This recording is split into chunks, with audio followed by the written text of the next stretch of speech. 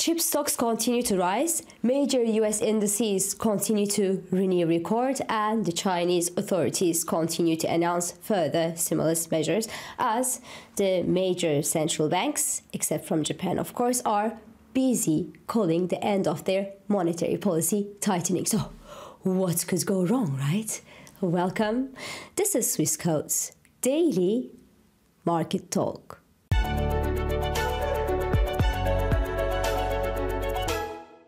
The stock rally on both sides of the Atlantic Ocean continued yesterday as the technology and chip stocks remain in the driver's seat. Sentiment in Europe was bolstered by an almost 9% rally in ASML, which sells these machines to produce high-end chips to chip makers, and that was on news that their orders more than tripled last quarter. Yes, more than tripled. Now, there's a catch, because a third of the $10 billion worth of orders came from China, as Chinese companies rushed to buy these machines by the end of last year, just before the US and Dutch chip ban came into effect.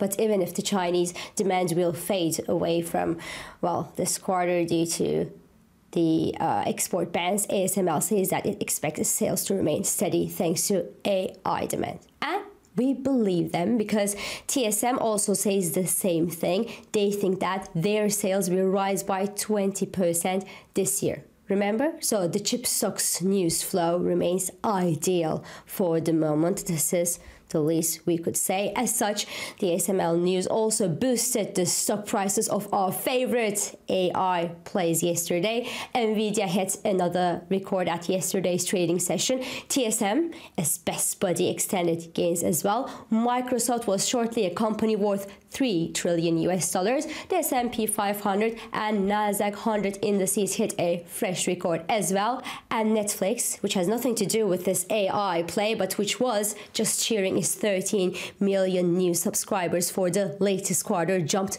10%. So there you go. It was a good session for all of those who are in this technology boat that sails north. Or for the rest of the market, skepticism best described how people felt about an unsustainable rise in stock valuations, especially in technology stocks. And I almost forgot, because Tesla missed estimates in its latest quarterly earnings report as expected and warned that its EV sales growth will be notably lower this year, and that the numbers will actually suffer until the company comes up with a cheaper model.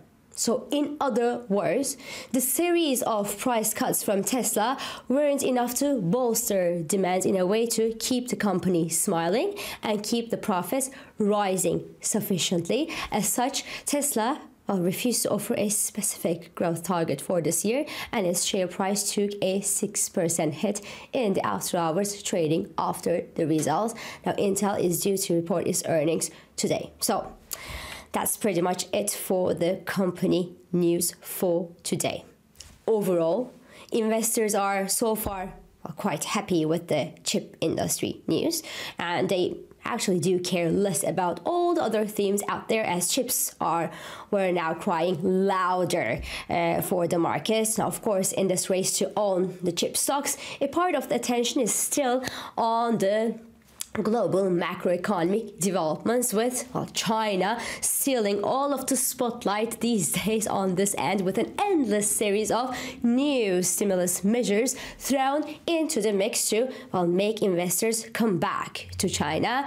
And the latest one came from the People's Bank of China, which announced yesterday that it will cut the reserve ratio for the Chinese banks by 50 basis points from February to release more liquidity to bolster the stock valuations in China, because lower reserve requirements for the banks mean that these banks could actually lend more money to people, and people could spend this money to buy stuff like houses and stocks ideally. So the latter will free up to an additional trillion yuan, which equals to $139 billion. Will it help? Well, we will see. The good news is, if it doesn't, while the Chinese will continue until it does so. The CSI 300 index finally sees some positive reaction to the stimulus news. Stocks in Hong Kong are up by 10% since Monday this week. American crude is drilling above the $75 per barrel level, and copper futures, which are a good gauge of global growth expectations, also seem to be gently convinced that the Chinese will put all their weight, all that they need to make things look better for China. So I hope they succeed, but note that earnings estimates for the MSCI China index are down by 1% since the start of this year, while estimates for the US S&P 500 only got better, and it is said that the Chinese banks and the consumer-focused businesses in China will continue to feel the pinch of the slow Chinese demand. Now, zooming out of China, the People's Bank of China's supportive policy may not echo well for the developed markets' central banks, because let me explain. If the Chinese stimulus measures are successful, well, they should boost global inflation. This is exactly what we expected to happen last year, remember? Well, if China is successful this time in bringing its economy back on feet and creating growth and inflation, well, it may happen this year, and a higher global inflation may interfere with our central bank's plans to cut the interest rates, as well, they now consider that inflation has slowed enough to allow some policy loosening. So it is now worth keeping an eye on how these Chinese stimulus measures and news will impact the rest of the world. But the good news is, until we see some concrete results from the Chinese stimuli measures, softer policies for the Fed and for the other major central banks, except for Japan, remain on the menu of this first half. And in this context, the Bank of Canada kept its rates unchanged at yesterday's monetary policy meeting and called the end of the rate hikes. The European Central Bank will be meeting today and will certainly vehicle the same exact message, that the policy tightening is over in Europe as well. But that's not enough, because when it comes to the European Central Bank, what investors want to know is when the ECB will start cutting the interest rates. Now, if we had this conversation just 2 weeks ago, I would say that the European Central Bank would push back on expectations of premature and excessive rate cuts for this year, because at some point the market was pricing in a 625 basis point rate cuts from the European Central Bank this year. But after having heard Lagarde say that the first rate cuts could come in summer in Europe, I am more balanced going into today's ECB meeting, because inflation has come lower, but we saw an uptick in the latest figures. The rising shipping costs due to the Red Sea tensions and the positive pressure that we see in oil prices mean that upside risks for inflation prevail. But on the other hand, the slowdown in European economies, well, is an ugly reality, because released yesterday, the Eurozone PMI figures were all but encouraging. The aggregate activity in the Eurozone remained in the contraction zone for the 8th consecutive month.